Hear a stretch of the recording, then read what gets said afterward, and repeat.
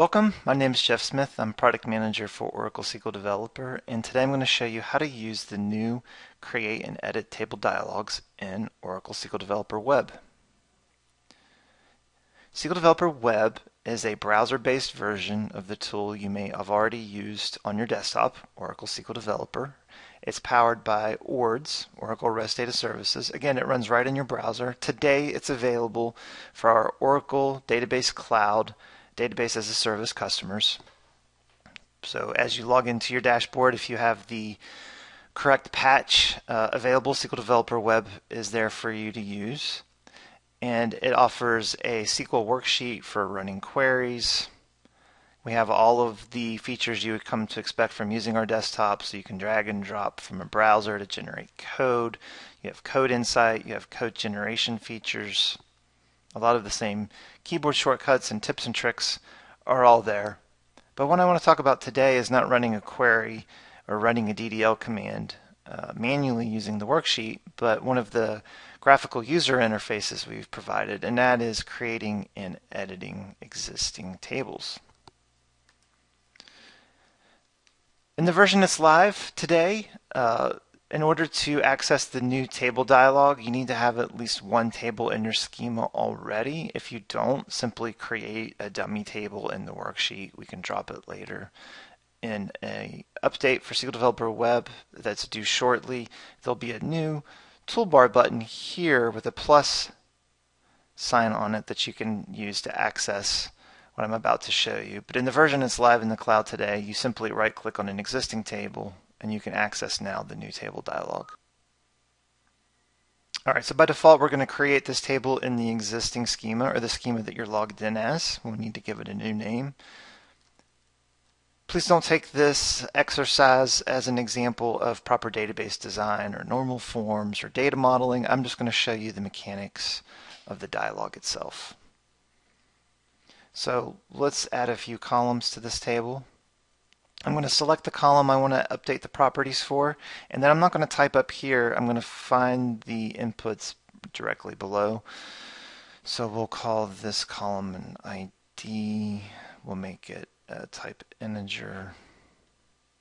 I do believe in documenting your metadata, so we'll say for now the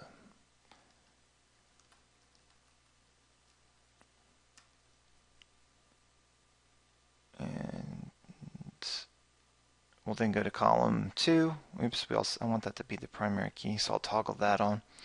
Column 2, make that their name. I want them to have a pretty liberal amount of space for names. We'll say 256. Of course, as soon as I do that, we'll find someone whose name needs 257 characters. Thankfully, that's pretty easy to change later. Again, this is a really bad example, so this is going to be person's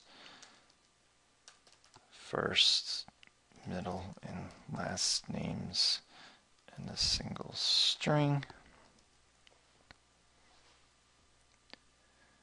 We'll say birth date. We don't need to know the fraction of a second of their date of birth, so date will work just fine. The day and time of birth. Oh, I want these to not be case sensitive, so birth date. Alright, and column 4, let's say this is their, let's see, so we've got a string, a number, and a date. Let's have a picture by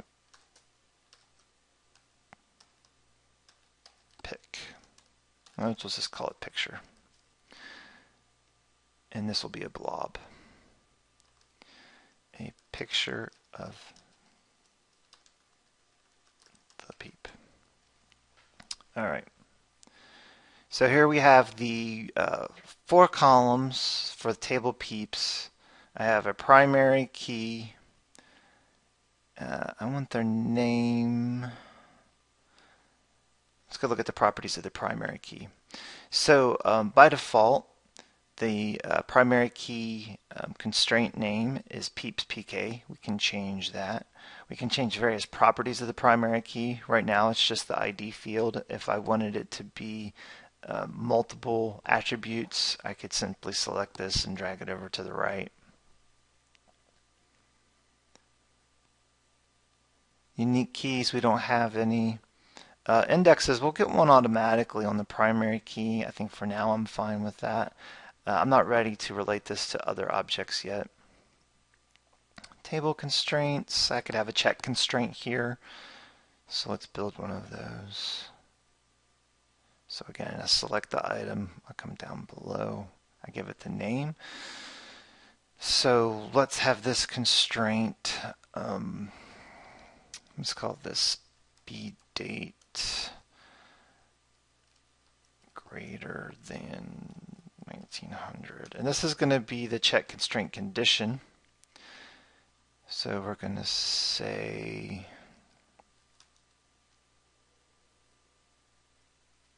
what did we call the column? Birth date.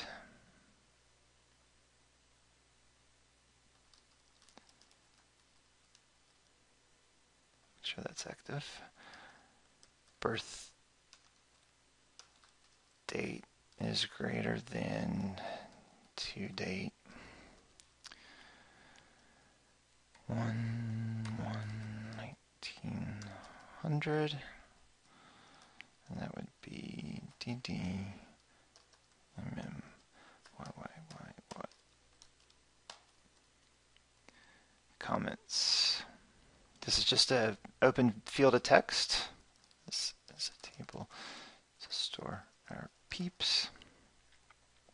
Storage, you can set the type here. So index, that would be an index or an IoT table. By default, we do heaps in Oracle.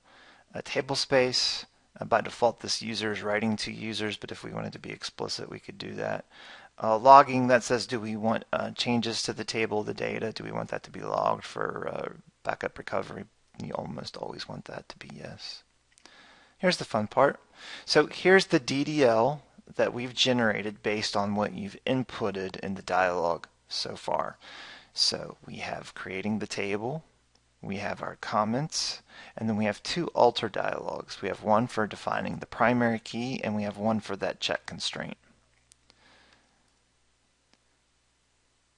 We can come in here and make any changes we'd like. I'm going to click the create button and see what happens.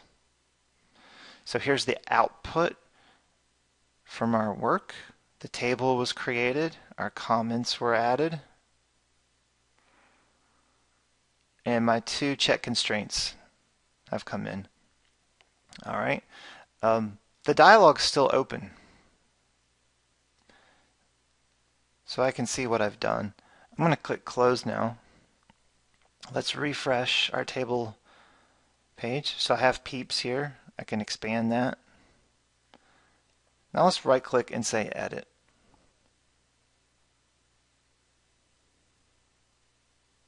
So here's the same dialog. All of the metadata has been loaded. I want to make a change. Let's add a column.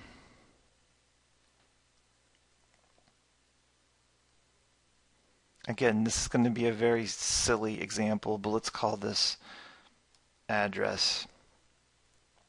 We're going to make this very long. The complete address in a single field. Again, you would never do this in the real world. Let's come here and look at the DDL page again. Now by default, we have the update page showing the commands that will be issued when I click the apply button. Let's see what happens when we click on the create dialog. On the create dialog, we have the updated complete data model in the DDL format. So this is what the table would look like if we were creating the table from scratch. The update dialog shows the actual commands that are going to be issued against the table when I click apply. Let's do that. So it toggles over to output. I have my output now. Let's make another change. Let's come back to the columns list. Let's make a mistake. I know that's not going to happen for you guys because you're perfect, but I'm not the best uh, computer user. Let's call this column name place of birth. Again, very bad model. We're going to say 4,000. City, state, or province, country of place of birth. So at least my data modeling skills are horrible, but I do properly document my attributes and columns. Let's go to the DDL page. Look what it's done. It's quoted my text for me. So let's come back to my columns page. I wanted to make a boo-boo. So let's make another type of mistake. Let's make this 33,000, which is crazy. And by the way, I hate spaces in column names. Let's come back to the DDL page. There we go. So no spaces.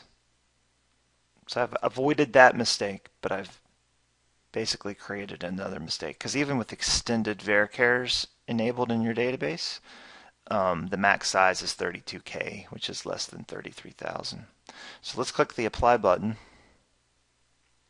Uh-oh, so it's failed just like I predicted it would. So this is the nice thing about this dialog. The dialog's still active. I can come back to the columns page, find the problem where I had the mistake, correct it. Let's back this down to 4,000. Click on the DDL. This looks correct. Click apply.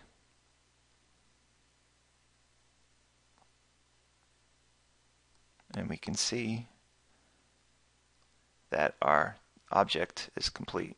So let's close this. Let's refresh our list again. And here is the peeps object. And if we want to do a select from it, I can simply create some white space available for a drag and drop. And I can do a select statement. And here is the SQL code I need to start working with this table.